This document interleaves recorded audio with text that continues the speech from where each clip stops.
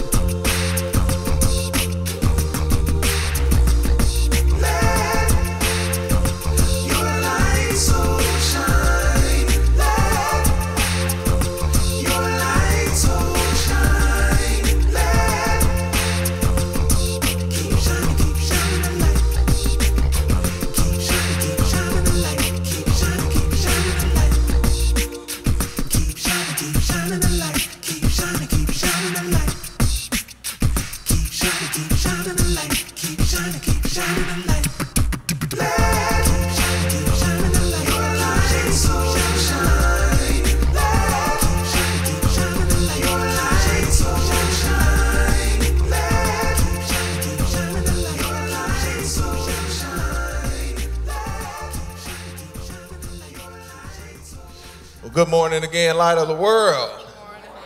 What a blessing it is to be here today. Can we give God a hand clap of praise and thanksgiving? We thank God for, most of all, for God's presence, because we know that God's presence makes the difference in our lives. And we thank God for each and every one of you who are physically present here today, those who are joining with us online. We just thank God for each and every one of you. And we have assembled together in this place today with the express purpose and intent of honoring God, giving God glory and offering God worship, because God is worthy. And we are thankful just for the opportunity to join in together and praise and worship God together. And so we're going to start out in song by acknowledging that our God is holy. And so we ask you and encourage you to join in with us as we lift our voices.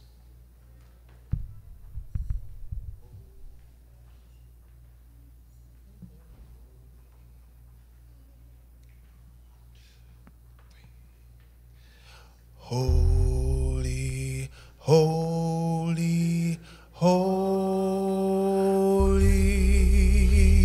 Lord God Almighty, early in the morning, our song shall rise to thee. Holy, holy, holy,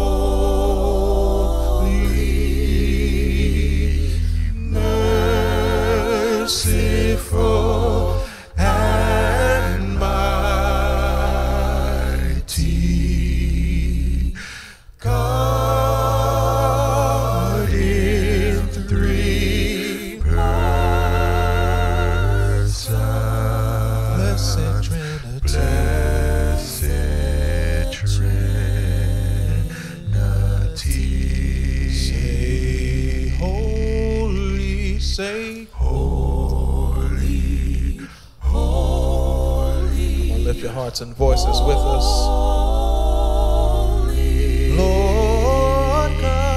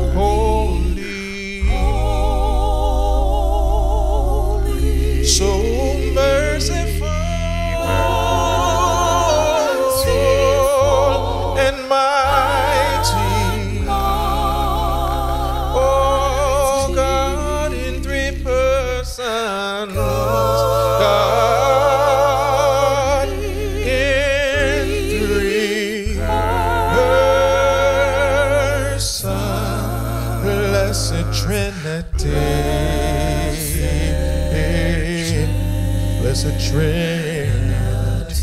Come on, say it one more time with us. Say holy, say holy, holy. He's a holy God.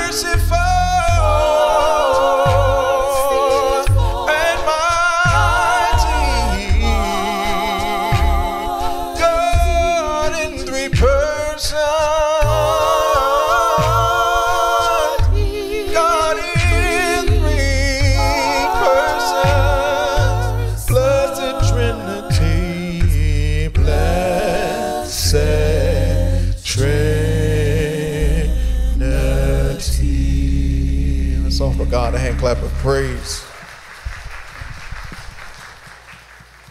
Indeed, the God we serve is holy. God is holy, God is righteous, and there are numerous accounts in the Word of God when people encountered God, their response, their initial response was just falling down on their face. Some shrieked back in fear, and some just had to cover their eyes because of the glory of God, because God is just that holy. And God knows that if it's up to us, we in and of ourselves can't live up to the standard of God's holiness, because our righteousness before him it's like filthy rags, right? But we thank God that God has given us his son. We thank God for Jesus. Not only do we thank God for Jesus, we thank God for the Word of God, whereby we can go to for instruction and direction.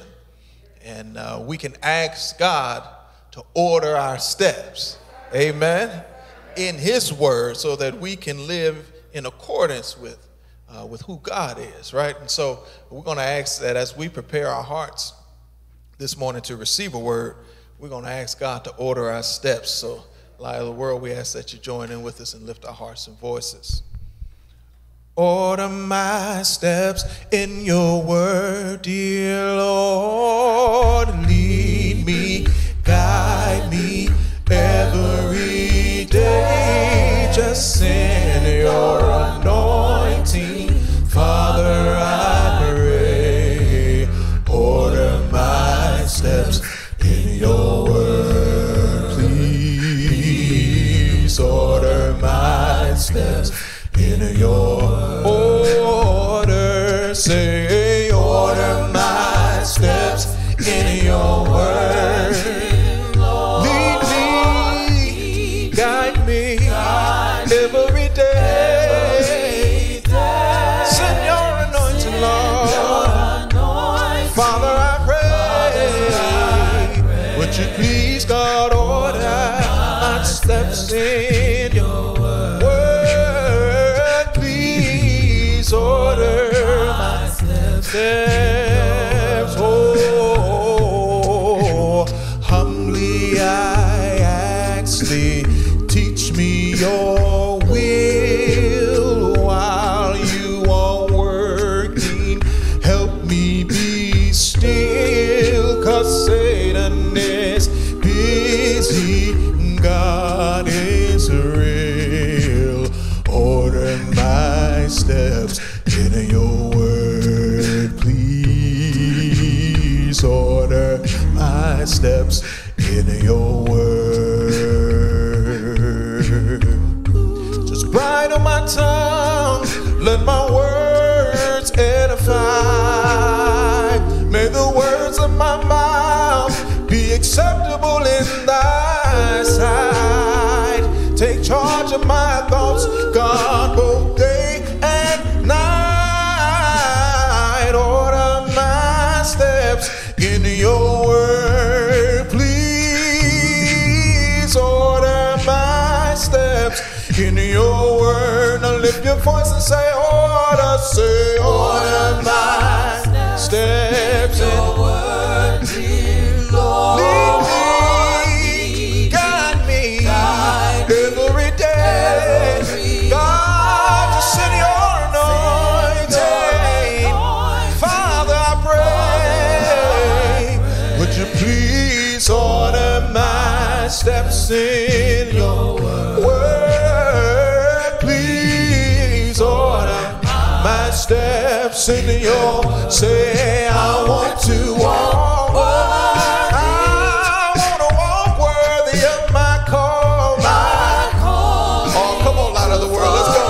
Some praise this morning. Just order my steps, Lord, and I will do your blessed will. Though the world, this world is ever changing, but God, you remain the same. If you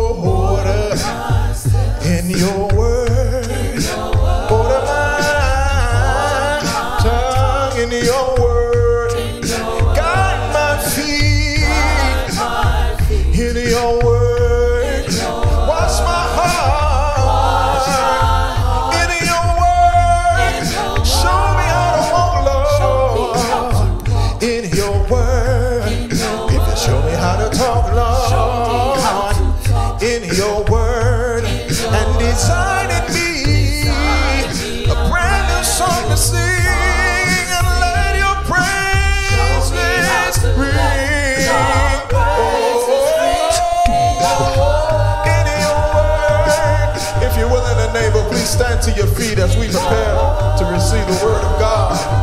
Please order. Oh, our steps need to be ordered. God, we ask you to order our steps. Lord, we need you to order. So we can't live without you, God. We need you, Lord, to order our steps. Order, please order my steps in your word. Let's give God a hand clap of praise. Come on and put those hands together like they're on fire. He tells us to order our steps, but he tells us how to do it. He tells us to do it in his word. And so that's what we're going to do this morning. We're going to go to his word so we'll know how to order our steps. If you have a copy of God's word and feel so disposed, we ask that you turn to the book of Revelation, Revelation chapter 9. I don't know if we have it.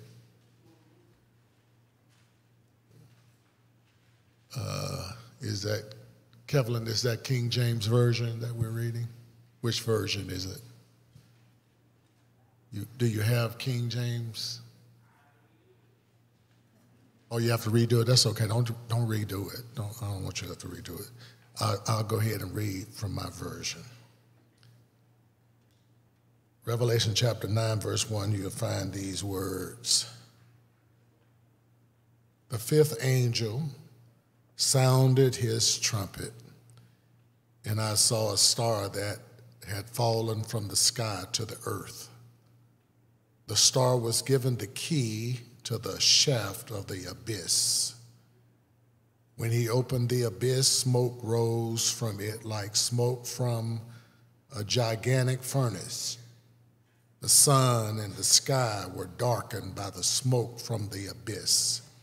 And out of the smoke, locusts came down upon the earth and were given power like that of scorpions of the earth.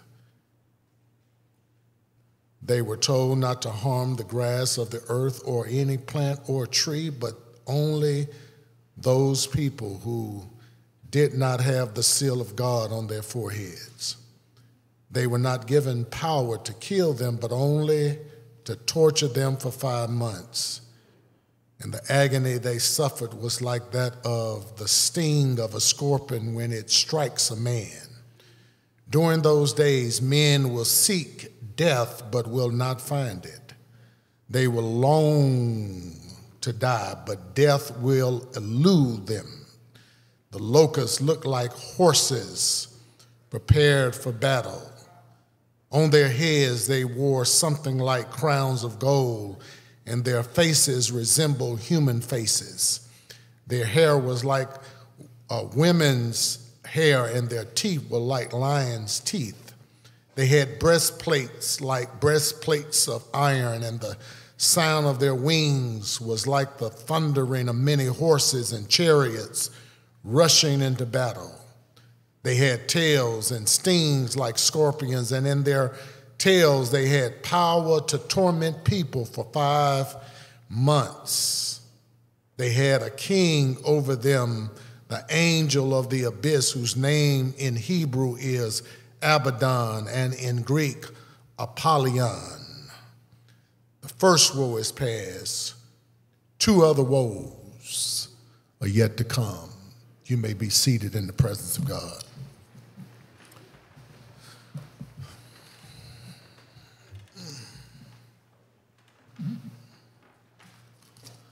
Brothers and sisters, I want to talk to you this morning just for a little while. And I want to encourage you to change before it's too late. Change before it's too late. Because Jesus is coming back.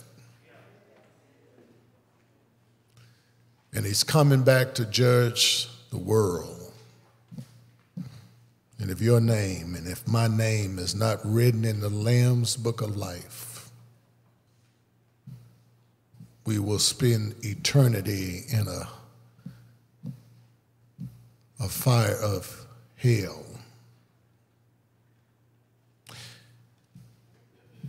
To give you a larger literary context of what's going on, John is on the Isle of Patmos, banished because of his proclamation of the gospel of Jesus Christ.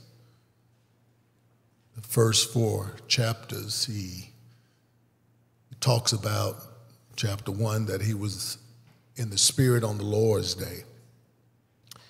Then in chapters 2 and 3, he talks about these 7 churches and these 7 angels with 7 candles.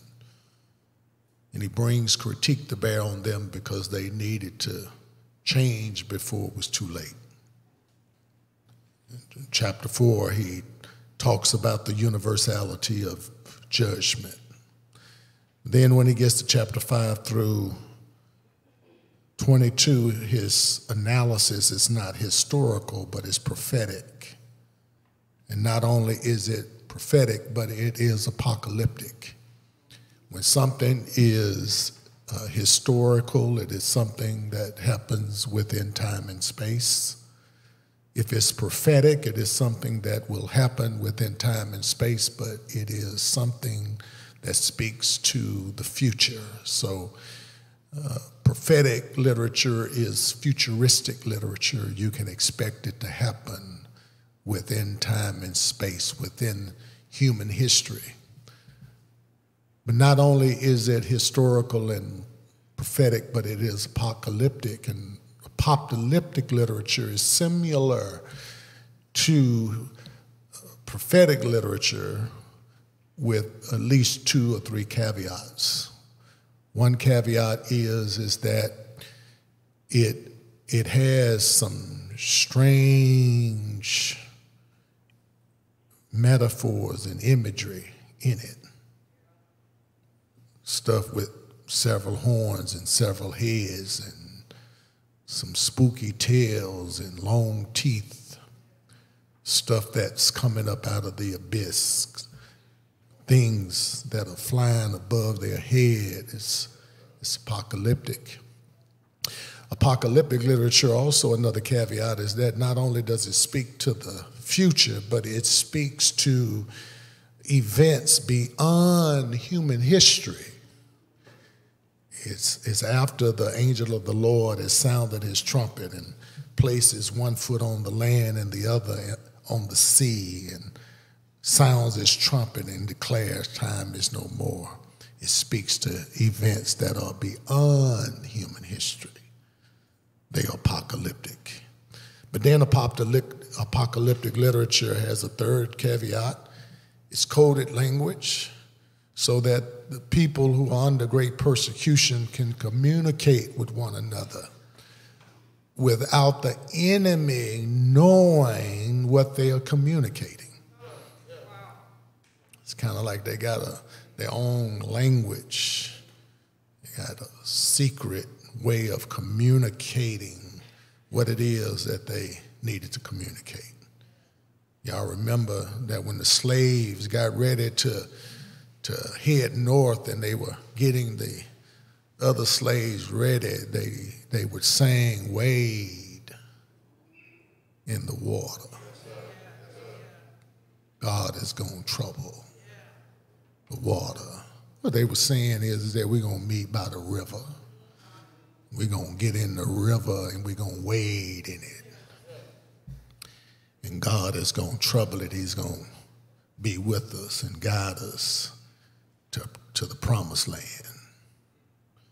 But then down in the swamplands of Louisiana, we had a language too.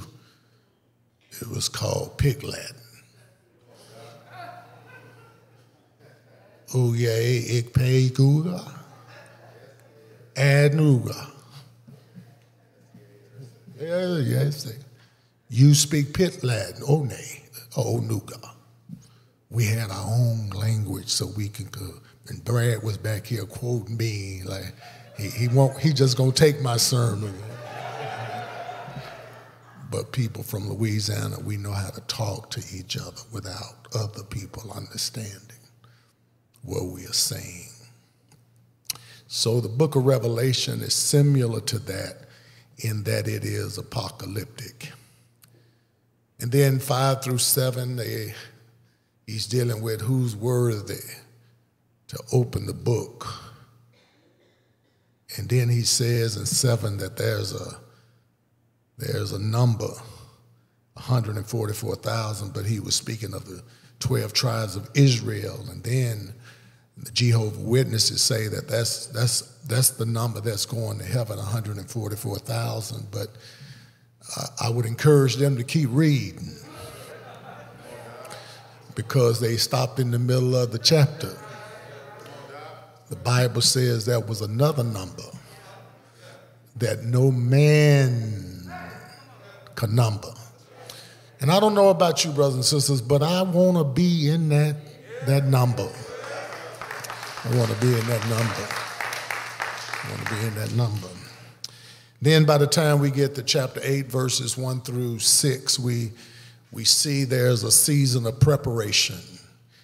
We read on further down in 8, 7 through 13, we see there is desolation. Then by the time we get to our text, chapter 9, verses 1 through 12, we see liberation. But before we see liberation, that has to be some changes in our behavior. Revelation chapter 9 describes two hideous, two horrific, two monstrous, two horrific armies that are liberated just at the right time, and they are permitted to judge humankind. The first army is from the pit, if you're taking notes, and the pit is the bottomless pit. And this is literally the pit from the abyss, the pit from the abyss. If you were to read the gospel according to St. Luke chapter 8, verse 31, you'll find in that chapter that in this pit is where demons live. Now, I know every now and then demons get inside of people, but they live in the abyss. They live in this pit, according to Luke chapter 8, verse 31. And then in the book of Revelation, John says, almost toward the end in chapter 20, verses 1 through 3, he says, this pit is where Satan is temporarily imprisoned. This is not his final imprisonment, but this is where he is being held. So when you go to jail, they have a holding cell. And then you go to get arraigned, and after you're arraigned before the judge, then the judge decides if you're going down to Huntsville. That's prison. But Satan is not in prison now. He's in the holding cell. He's in the pit. Also, if you need more scripture, in Revelation chapter 11 and verse number 7, and then in Revelation chapter 17, verse number 8, this is the pit where the Antichrist will ascend. The Antichrist is that Christ that is not the Christ, but he's the Antichrist. He's antagonistic toward the Christ, and he appears to be the Christ. He can even perform certain miracles. And so some of these people go into these churches and they believe that these preachers got miraculous powers, and they believe that they have the powers of Christ and the holy apostles, but the Bible says that they are the anti-Christ. You ought to be careful where you go to church. You ought to be careful what you watch on TV. Revelation says that the Antichrist will ascend. Now remember, this is not the lake of fire, because that's Satan's final prison and all that follow him. Revelation 20 and verse 10. Now, this fallen star, we're back in chapter 9, verse 1. This fallen star in verse 1 is a person. This person is very likely an earthly king, and this king is over, this supernatural king is over the beings in the pit, and this person does not have complete authority because the key had not been given to him before he could loose his army. Now watch this now. He doesn't have complete authority because Jesus has to give him power. You understand? So God had to arrange it and allow him to do what he was doing. So he doesn't have absolute authority over you or me. This star is probably Satan and the army, his demons. And if you want to read about his demons, I don't have time to deal with that, but you can read Ephesians chapter 6, verse number 10, and read the following verses. Ephesians 6:10, following verses. But remember today that one of the names for Satan is Lucifer. Lucifer. He was one of the archangels. You had Gabriel, who would go and communicate to people. That was one of the archangels. Then you had Michael. When God got mad and wanted to take somebody out, he sent Michael. Yeah. Even the Bible says in the book of Jude that when Moses died, that Michael and Satan fought over Moses' body. Yeah. But Lucifer was the worship leader in heaven. And he wanted the praise that belonged to God. Because he wanted the praise that belonged to God, God kicked him out of heaven. I'm in Revelation chapter 12. Kicked him out of heaven, and with his tail, he took 1/3 of the stars. And I don't mean no harm, but Satan is still taking out God's stars with his tail. I wish I had help in here. God kicked him out, and that's why we always say him above us. To God be the glory, because we don't want to sin like Lucifer and take the glory that belongs to God. He's also compared, according to Isaiah chapter 14, verses 12 through 14, Satan is also compared to the morning star. Write that down, the morning star. Jesus told his disciples in Luke chapter 10 and verse number 18, he said, I beheld Satan as lightning falling from heaven. Now, when the pit was open, I'm in verse 2 now, chapter 9, smoke came out as though the door of a furnace had been opened, in verse number 2. And remember, Jesus compared hell to a furnace of fire. Jesus did this, if you taking notes, that's in Matthew chapter 13, verse number 42, Matthew chapter 13, verse number 50. He compares hell to a furnace of fire. Now, this is an image that ought to get people to stop, look, and listen. And that's what I'm trying to get you to do this morning. Stop, look, and listen. I started to title a sermon there, but it wouldn't scare you.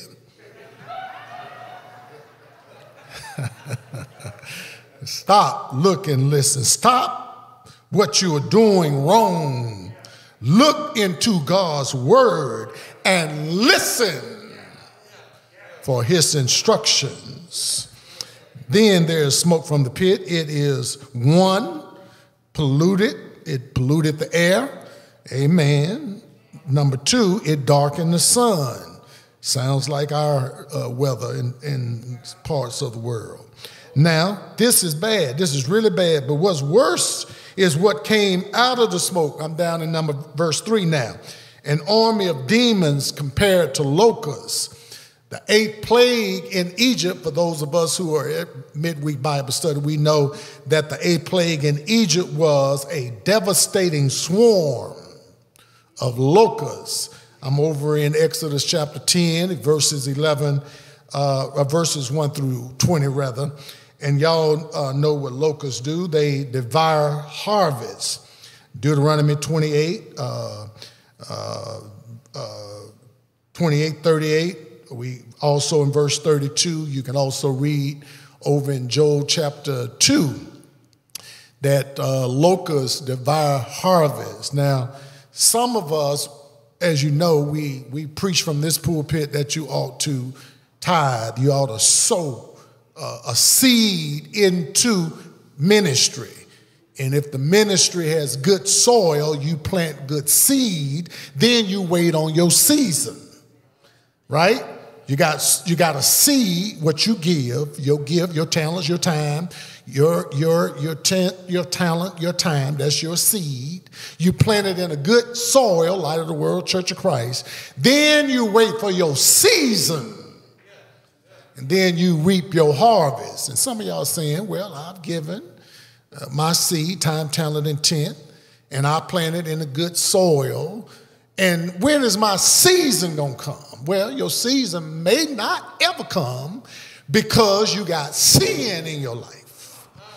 Because sin can prevent your season from coming, and God has sent locusts and the cankerworm to eat up your harvest. Every time you get a dime, something breaks in your house.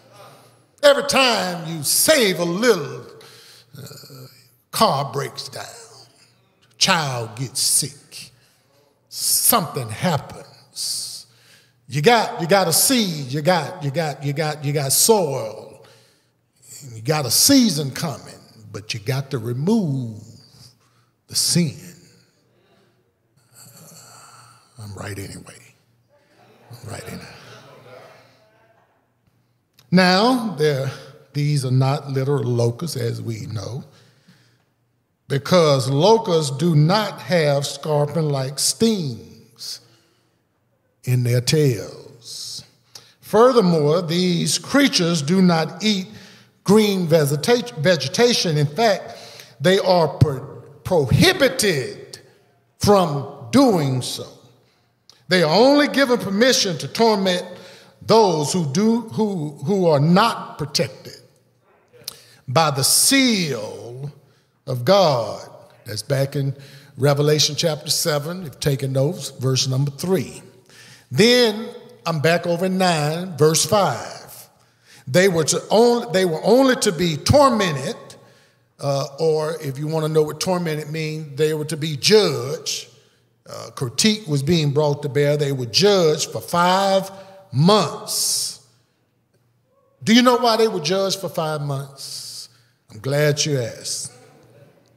Because the normal lifespan for a locust is 5 months.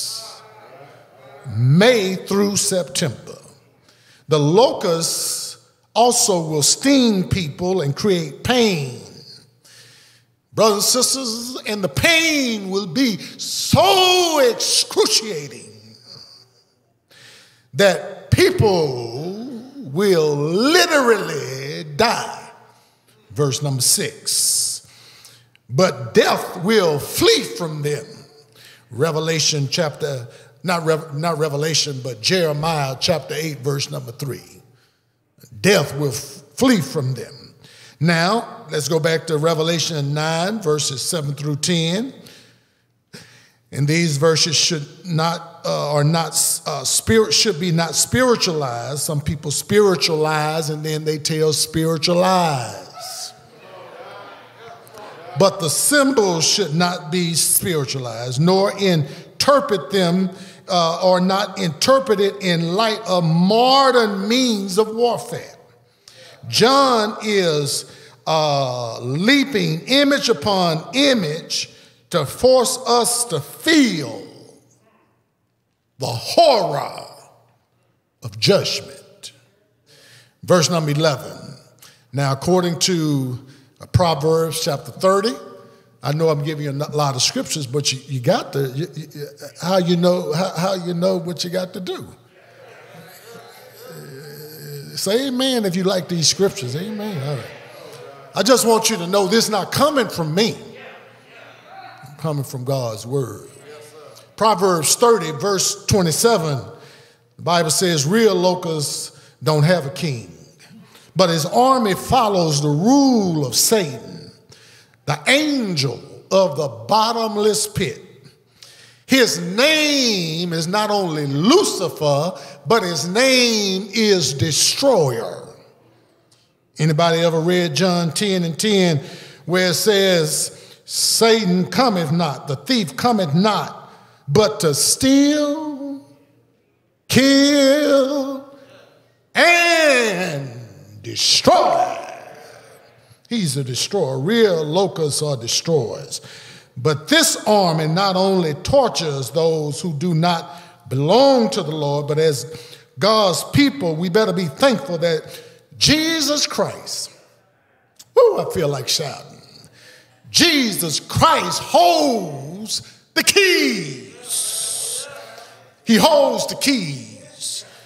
According to Revelation chapter 1, verse number 18, he holds the keys to hell, death, and the grave. Good God Almighty. And he exercises divine authority over the enemy. The army comes from the east, chapter 9, verse 13 through 21. Here we hear now just dealt with the first woe. Now, somebody's asking, Dr. Sangster, what is a woe? What is a woe? Why don't you woe right there and tell us what a woe is? This is the only way I know how to explain a woe, because I ain't smart enough to tell you what a woe is. But let me try to explain a woe. Think about the worst thing that's ever happened in your life.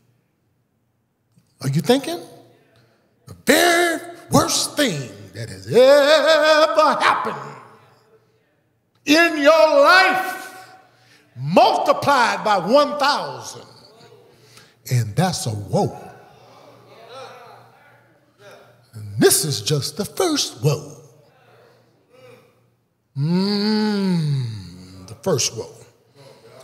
That was the fifth trumpet, which is a part of the judgment of God. Now, let's deal with the second woe.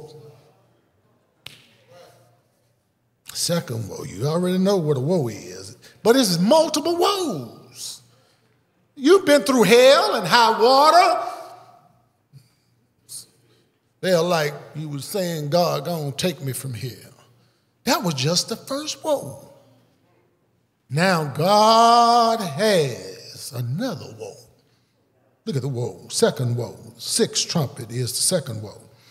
We looked at the seven seals. We've studied that in Bible class.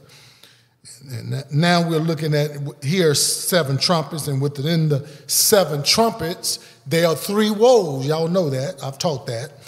And we're on the second woe, which deals with the judgment of God.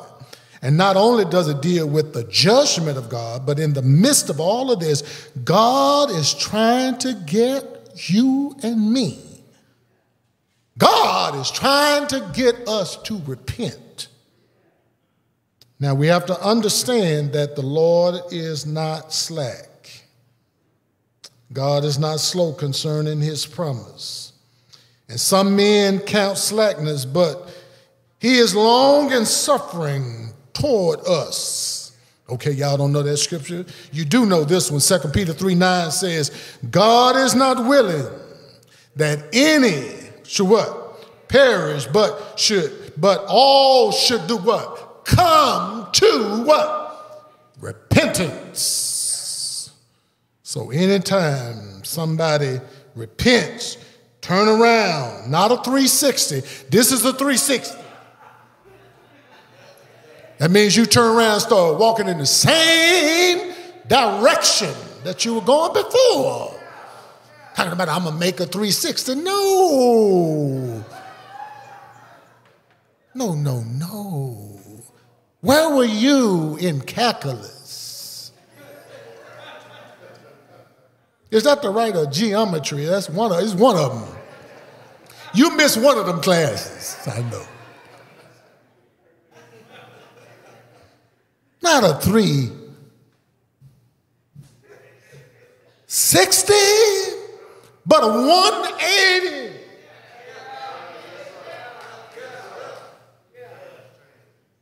And you walk away from the stuff you were doing before. You say, Lord, the stuff I used to do, I ain't gonna do no more. But Dr. Simpson, won't God forgive you? Yes, for that sin. Y'all doing the same thing and asking God to forgive you for the same thing? Yeah, he'll forgive you, but he'll forgive you for another thing.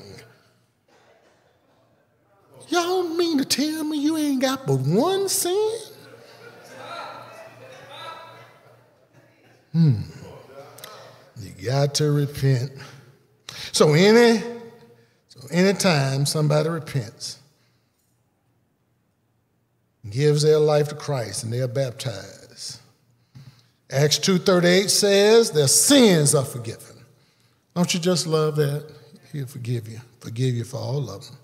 So God is not willing that any should perish. So in the midst of these judgments, it is an attempt to get humanity to change their minds about Jesus Christ and be saved.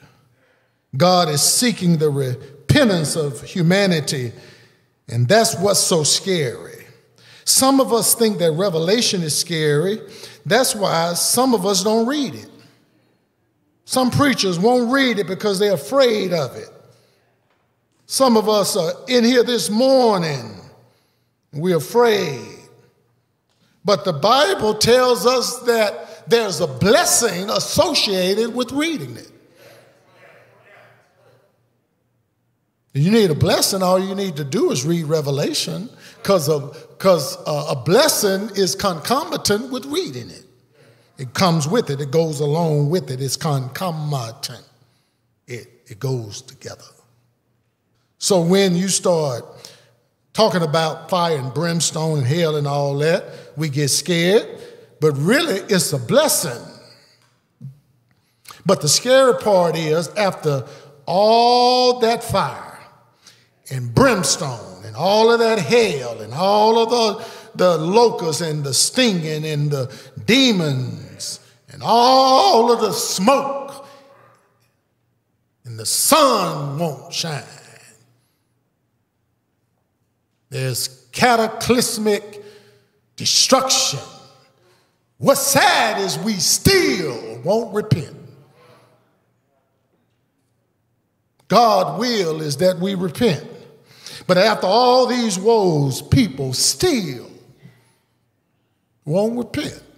When I get through preaching, some of y'all gonna sit right where you are when I finish.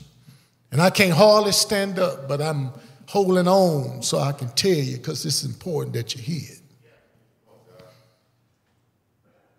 That's scary to me, which causes me to ask you, what is it in your life that God has been judging? What is it in your life that God has been trying to get you to turn from? And he's brought this judgment after this judgment. He's brought this woe after this woe and another woe. Then even after all of that, you still won't repent. That's scary to me. Brothers and sisters, what does it take to get a person to turn from their evil ways? I was in New York for Dr.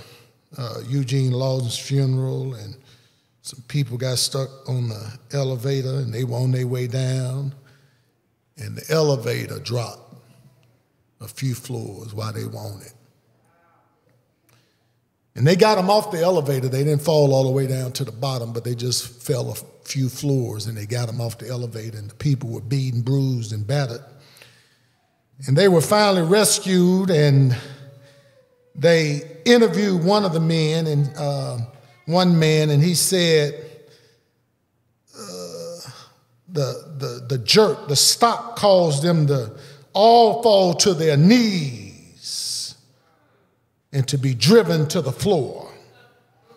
I wonder, brothers and sisters, what does it take to get some of us to our knees? Does it take for us to be beaten and battered and bruised? Does it take for God to throw us down? What does it take? God is sending these woes and judgments out that he might drive someone to their knees. One woe after another. Now, I'm almost finished. Verses 13 and 14, we find the prevention of the wrath. So if something is going to be loose, then of course it had to be bound. There was something that God was preventing from happening. God has held some stuff back off of our lives. As a matter of fact, when it opened up in verse 1, God gave those demons permission to attack the people on earth.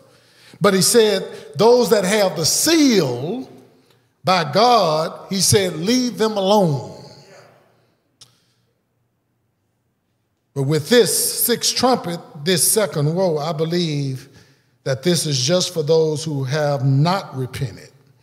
Because he said in verse 20, even those men who were not killed, they still have not repented. He's not addressing those that have repented. He's addressing those that have not repented. Now, why did they refuse to repent? I'm in verse number 20, because verse 20 says they worship the devil.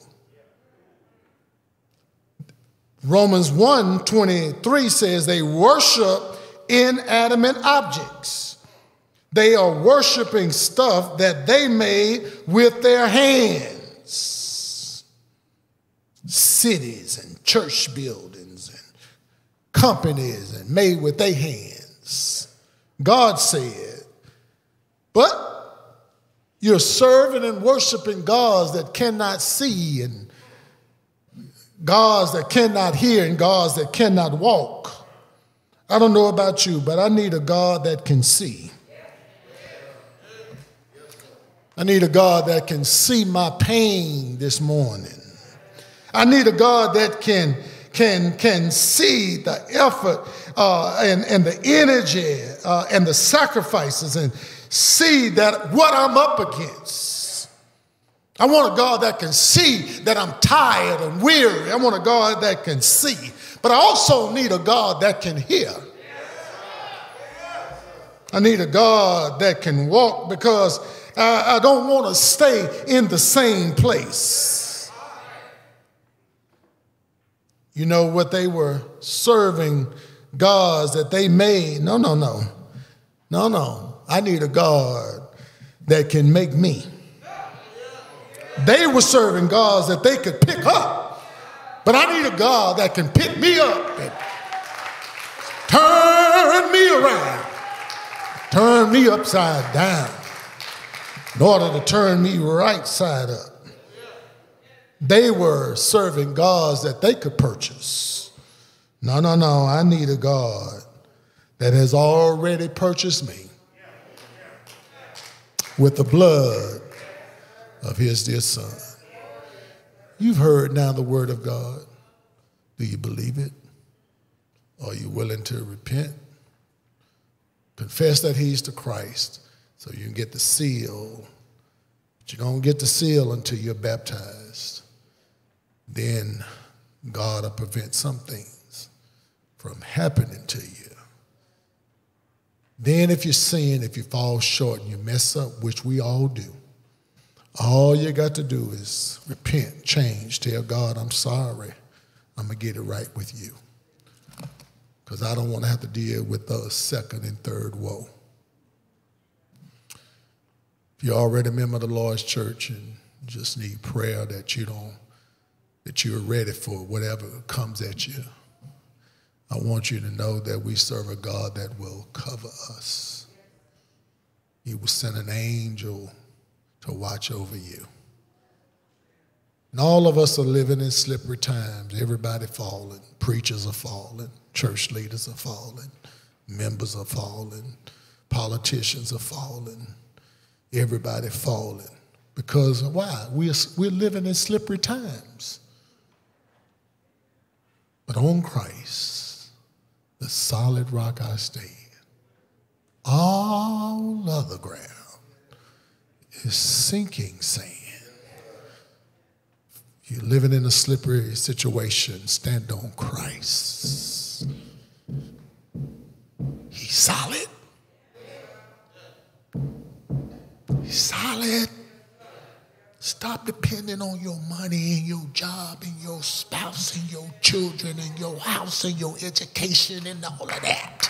And who you know, stand on Christ.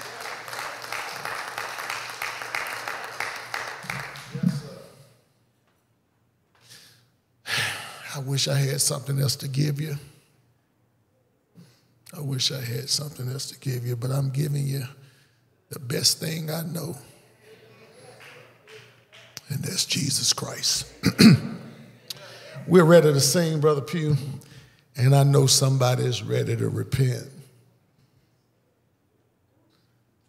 But if nobody moves, I just want to ask God to forgive me for anything I've done or said. Whether it be a sin of omission, I didn't do what he asked me to do. Commission, I did something that he didn't want me to do. Or disposition, I didn't have the right attitude about doing it or not doing it. Ask God. I'm going to start with myself. Help me to be more patient. Help me to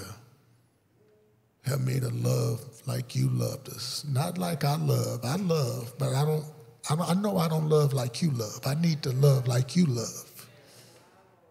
Got to forgive like you forgive. I got to seek the Father's will like you seek the Father's will. You left the best example, so I want to follow that example. In Jesus' name, amen. The preacher has repented. Anybody else? We got one other. I don't know if they're here to repent, but they've come, so we're going to sing. Anybody wants to come, you can come right now, even as together we stand, sing song of encouragement. Oh, love lifted me. Yes, he did. Love lifted me. Go ahead. And when nothing else could, I know love lifted me. You know God's love lifted me. Oh, love lifted me. And when nothing else could help, I know love lifted in me. Where I was sinking deep in sin and far from the peaceful shore, very deeply stained within, I was sinking to rise no more. Oh, but the master of the sea, he heard my despairing cry. Come on. And I know that from the waters lifted me. Now say, Come on. Come on and sing. And you know his love lifted me. Come on. I know his love. You may be seated. You still can come. Oh, when nothing else could, I know love lifted. Oh, his love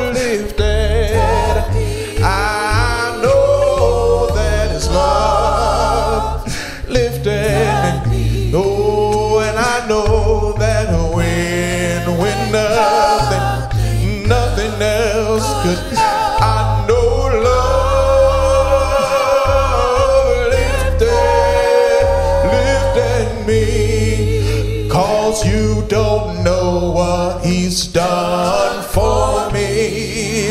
And I know he gave me the victory. Oh, and that's why I love, that's why I love him. I know I really love the Lord. You just don't know what he's done. God, he gave me victory. Oh, and that's why I can't help love. Yeah, I love the Lord. I love the Lord. Yeah, you just don't know what he's done. 'Cause God, he gave us victory. Yes, and that's why I love him. Oh, I really love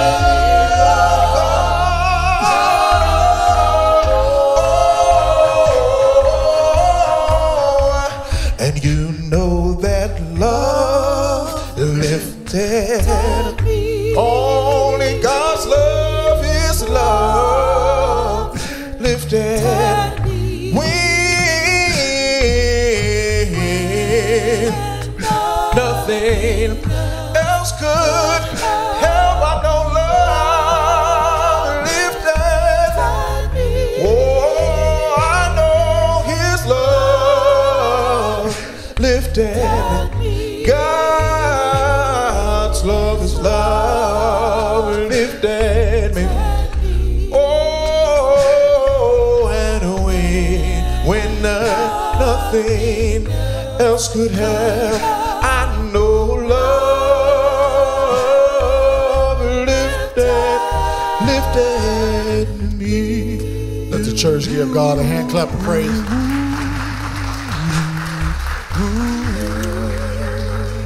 We have several precious souls that have responded to the Savior's invitation, and we thank God for them. We have a card from Brother Marshall Bro. He says, I would like to repent. I need to turn away from all of the sin in my life. I need strength to move in the direction that God would have me to go. I need to love more the way that he loved me. I'm okay, but I'm not there yet. God bless you, Brother Bro. What a beautiful card. God bless you. And then we have a card from Sister Johnny Bashir. She simply says, I confess my sins. God bless you, Mama. And then we have a card here from Sister Savala. I want to love like you, God. I want to love my family, my friends, and everyone. God bless you as well, Sister Savala. We have a card here from Sister Jacqueline Cobb. She says, Lord, please help me for myself. I have sinned. Help me. I ask God to forgive me. God bless you, Sister Cobb. Then we have a card from Sister Belinda May. She says, I repent for all of my sins, and I ask the Lord to forgive me, and we'll be praying to that end that God will forgive you of all of your sins.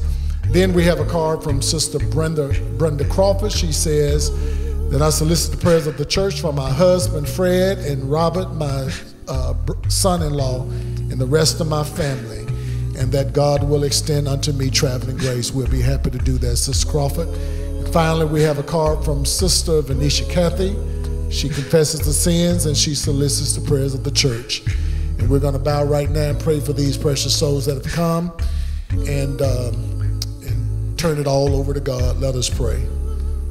Father in heaven, we love you and we thank you because we know that you are God, and beside you there is no other.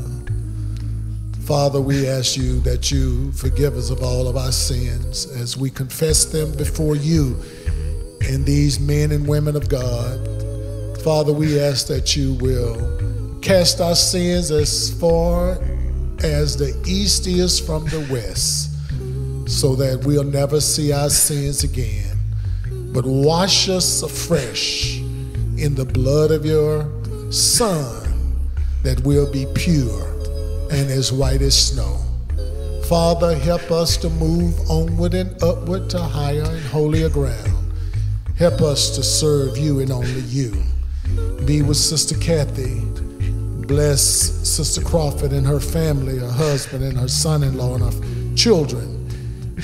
Be with Sister Belinda May. Perform a miracle in her life. Be in Sister Cobb's life. Forgive of all her sins. Help Sister Stavala to love the way that you love. We ask that you be with Sister Bashir. Poke her with the finger of your love. Strengthen her where she's weak. Build her up where she's been torn down. Be with Brother Marshall Bro. Help him to be more like you, Father. Forgive him of all of his sins. And then, Father, I ask that you be with me. Cast my sins into the sea of forgetfulness and remember them no more. Help me to be the kind of example that you would have me to be, so that my members would obey you as I obey you, that I might be an example and these other leaders might be an example to the people that we've been given stewardship for and leadership over. Help us, Father, to do that with dignity, with integrity, with honesty, with consistency. Help us to be faithful, Father. Help us to be students of your word. Help us to put those things we've studied into practice so that people can see that you are in us and that we are in you. And now, Father, we pray for those who should have come, but for some reason did not have the courage nor the faith. If it be your will, give them another chance before it's everlasting and eternally too late. But for now, we ask that you bless us, bless the effort. We'll be so mindful and careful to give you and only you the praise, the honor, and the glory. This we ask in the name that's above every other name. If we had 10,000 tongues, we couldn't thank you enough. But we thank you that you loved us, and now we love you back. This we ask in your name, in Jesus' name. Amen. Thank God. You may return to your seats, knowing that our God not only hears, but our God answers all of our prayers. Oh, and when nothing else could, I know love lifted me, and you know God's love lifted me.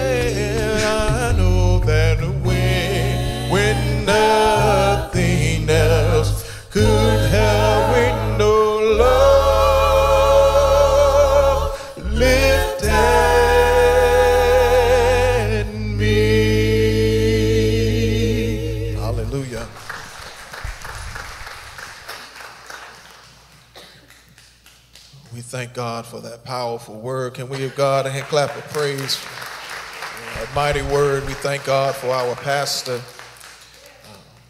We're going to prepare. It's time to commune, and as the brothers prepare, we're going to lift a song in preparation for that. So please join us.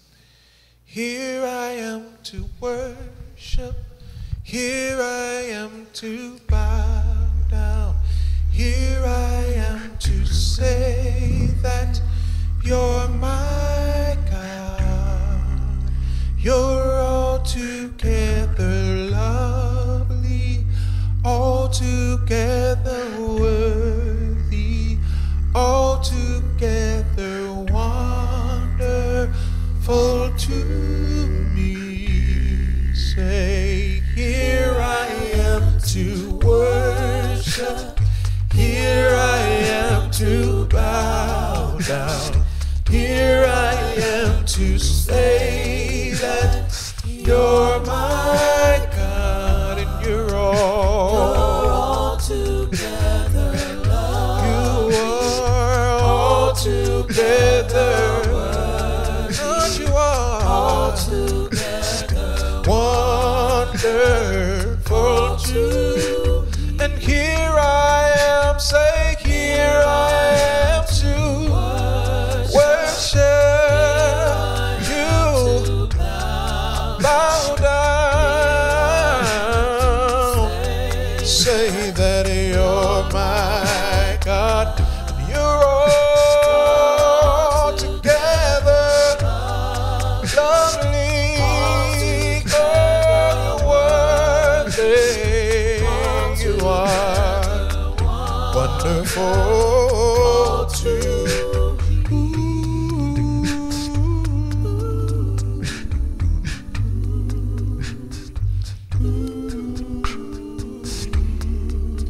For I have received of the Lord that which also I deliver unto you, that the Lord Jesus, in the same night in which he was betrayed, took bread. And when he had given thanks, he brake it and said, Take, eat, this is my body which is broken for you. This do in remembrance of me. After the same manner also he took the cup, saying that this cup is the New Testament of my blood. Do ye this as often as ye drink it in remembrance. You show the Lord's death till he come. Wherefore, whosoever shall eat of this bread and drink of this cup unworthily shall be guilty of the body and blood of the Lord. And so let a man examine himself, and so let him eat of that bread and drink of that cup. For he that eateth and drinketh unworthily eateth and drinketh damnation to himself, not discerning the Lord's body. Let us pray. Merciful Father in heaven, we come before you now, giving thanks for your Son's precious broken body that hung, bled, and died on the cross for our sins. Father God, we ask that all those who partake of this bread and this cup do so with clean hands and clean hearts. In Jesus' name I pray, amen. That all who have repented of their sins and who have accepted Jesus Christ as the personal Savior and Lord, and who are in fellowship with his church, partake of your communion elements at this time.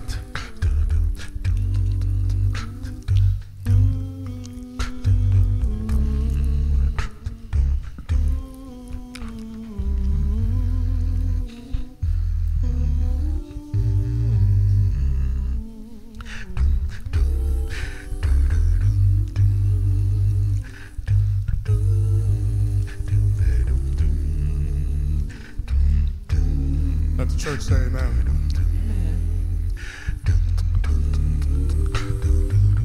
And you're all together lovely, all together worthy, all together wonderful to me. And here I am.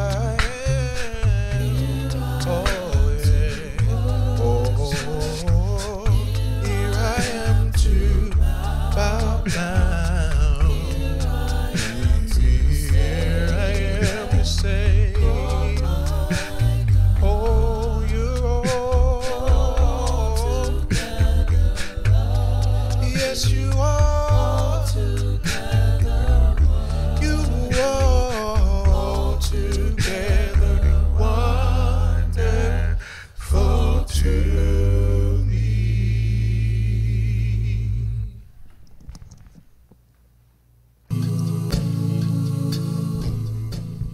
The tithe is a portion that represents the whole. The principle of tithing goes all the way back to Genesis chapter 14 and is sustained throughout the Bible.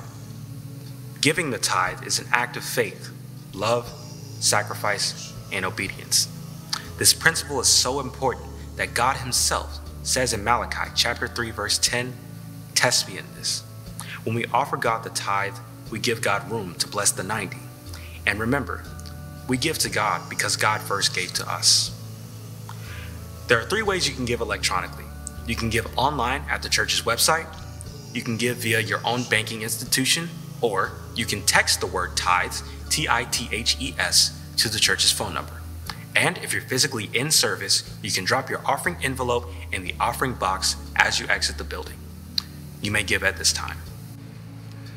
Let us pray. Father God in heaven, we thank you for these tithes and offerings that have been collected, Father God.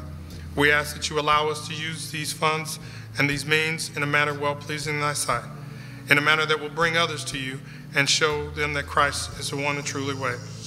Father God, we ask that you continue to be with this family, continue to be with those who have administration over these funds, dear Heavenly Father. Continue to watch over and guide them and allow them to make great decisions. Father God, we thank you ever so much for these blessings. In Jesus' name I pray, amen.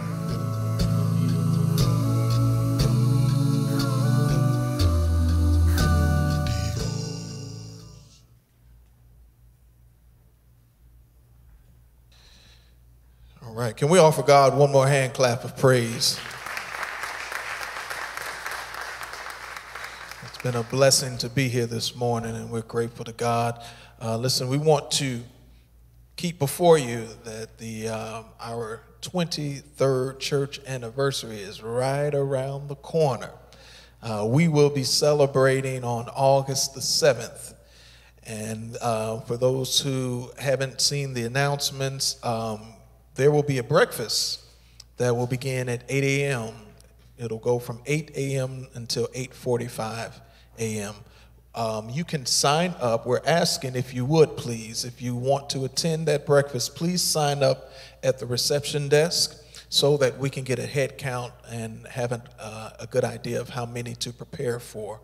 So that will start from 8 a.m. to 8:45. And then at 9 a.m., we will begin a musical prelude here in the sanctuary with none other than the LWCC Adult Choir and our own praise team. So we're gonna spend some time offering God praise and thanking God for bringing us this far.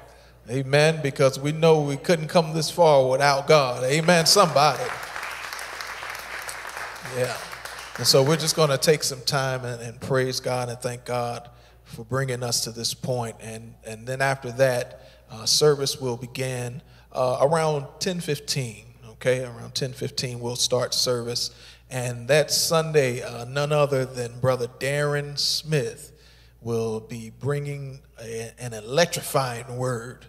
So we're looking forward to what God is placing in him to share with us as we celebrate 23 years of ministry. And we thank God for each and every year. We thank God for every mountaintop. We thank God for every valley, but we're thankful that God has been bringing us through. Amen.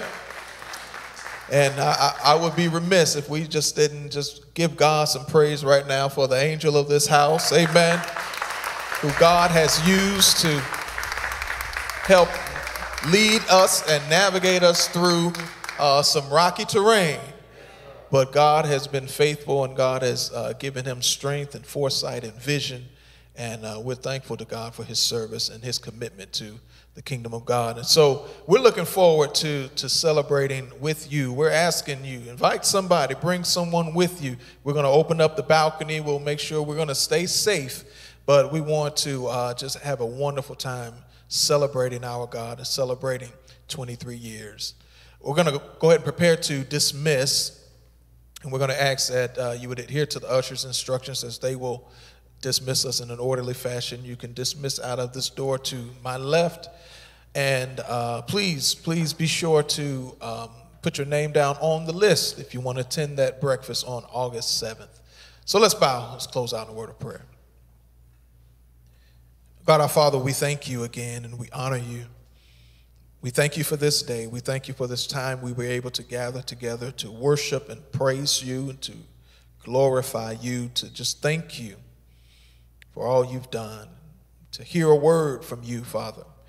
It's our prayer, God, that we would allow that word to take root in our hearts and that we would, that word would bring forth much fruit, Father, that we as your people, God, will turn away from those things that keep us from you, and that we would turn toward you, Father God.